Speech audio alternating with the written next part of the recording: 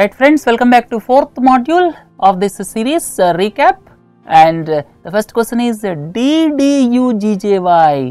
Deen Dayal Upadhyay Gram Jyoti Yojana. This is for improving the power supply position in rural areas by separating agriculture feeder and domestic feeders in rural areas. So please don't forget, Deen Dayal Upadhyay Gram Jyoti Yojana pertains to improving power supply in rural areas.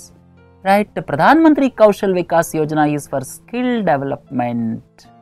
Pradhan Mantri Krishi Sinchai Yojana is for irrigation development. Atal Pension Yojana is applicable in the age group of 18 to 40 years. And depending on your contribution, you will get pension once you attain the age of 60 years, and you can get pension of rupees 1000 or rupees 2000 or rupees 3000 or rupees 4000 or rupees 5000 depending on your contribution, and the age group admitted is 18 to 40 years. Certain other things please don't forget.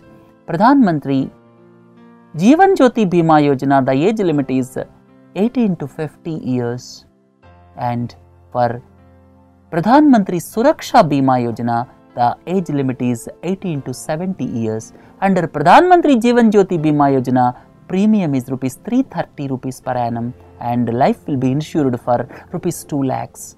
And under Pradhan Mantri Suraksha Bima Yojana, the premium is just rupees 12 per annum, and you will be insured up to rupees 2 lakhs. These things please don't forget.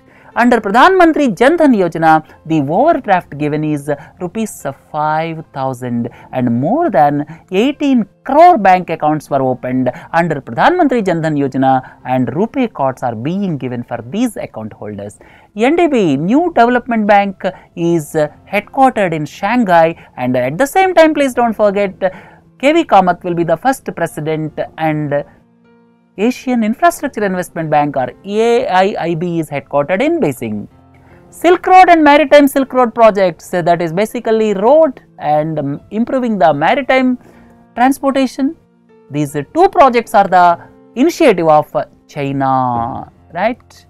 Look at the next one, National Register of Citizens. This National Register of Citizens pertains to Assam, and Supreme Court recently gave deadline to complete the process by March 1, 2016. The main purpose is to identify the illegal migrants to Assam from 25th March 1971, and this is as per Assam Accord.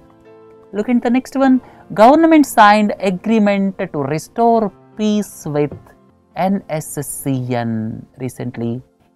Government signed peace accord with NSCN militants, and some of the factions have not participated in this.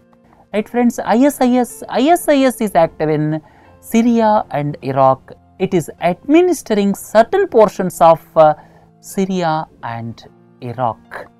Right friends, look at the next one. Foreign direct investment allowed in Indian Railways is 100%, but please don't forget, foreign direct investment is not allowed in safety and operations of Indian Railways. In all other organs of Indian Railways, the FDI allowed is 100%, and please don't forget, insurance sector FDI allowed is 49%, defense it is 49%, the other aspect is in the banking sector it is 74%, and telecom sector it is 100%. Please don't forget these figures. As stated by the Prime Minister, personal interviews will not be there for Group D, Group C and non-gazetted posts of Group B from 1st January 2016. So, there will not be any personal interviews for Group C, Group D and Group B posts from 1st January 2016, and the assessment will be done purely based on written tests, right? Recent declassification of files pertain to Subhash Chandra Bose.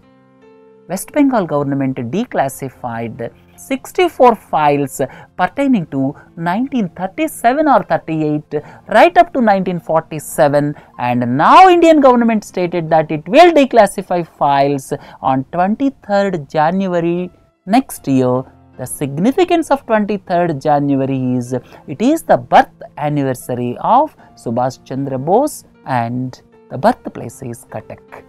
India will become member in Shanghai Cooperation Organization. At present, there are 6 members. India and Pakistan will get the membership, and very shortly, India and Pakistan will join as members in Shanghai Cooperation Organization. Dedicated freight corridor is pertaining to Indian Railways. 2 corridors are coming up. Western Freight Corridor and Eastern Freight Corridor. One is connecting Jawaharlal Nehru Port Trust to Dadri near Delhi. The second one is Ludhiana to Dankuni in West Bengal, that is Eastern Corridor, and these 2 freight corridors are coming up as part of dedicated freight corridor of Indian Railways. TRAI, Telecom Regulatory Authority of India, recently gave instructions that call drops, when call drop occurs, the telecom companies have to pay ₹1 per each call drop, not more than 3 per day. Which of the following is meant for funding to the infrastructure sector? For funding the infrastructure sector, this year budget, the National Investment and Infrastructure Fund was proposed with an investment of ₹20,000 crores. It is likely to come up in public-private partnership mode. By 2022, India wants to ensure 1,75,000 megawatt of renewable energy, out of which 60,000 megawatt will be by wind energy and 1,00,000 megawatt is by solar energy. This is by 2022. India wants to achieve housing for all by 2022. The significance of 2022 is by then we will be completing 75 years of India's independence. Which is the final authority on the design and quantum of banknotes in India? The final authority for design and the quantum of banknotes in our country is Government of India. Reserve Bank of India will recommend, and the final authority is Government of India. China recently devalued currency. Any country will devalue currency with the prime motto of giving impetus to exports. With a view to increase their exports, recently China devalued its currency and it is basically to give impetus to exports. SBA is a Swachh Bharat Abhiyan. That is the initiative of Government of India, basically to ensure Clean India by 2019. You may ask, what is the significance of 2019? By the year 2019, India will be completing 150 years of the birth of Mahatma Gandhi. Which of the following is not a differentiated bank? I have previously told you in first module, differentiated banks are different. These are the banks which will take up specialized operations in one particular area. If you look at it, payment banks will be concentrating on remittances. Maximum deposit will not be more than 1 lakh rupees there. They cannot lend. And payment banks are basically for payments or remittances. Small finance banks are for giving loans or small value loans.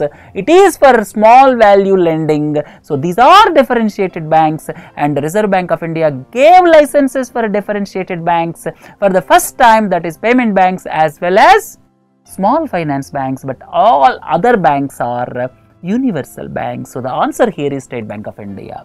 Raghuram Rajan is the 23rd RBI governor who took charge somewhere around in September 2013. Financing environmental friendly projects by banks is known as green banking. Look at the next one. In the Union Budget 2015-16, Atal Innovation Fund was created with the budgetary allocation of rupees 150 crores. And look at the last one. At present, coal cess is 200 rupees per ton. In the budget, government increased the cess on coal from rupees 100 to rupees 200. Right? So with this, let us conclude 4th module. Please do join for 5th module. Have a nice day. Thank you.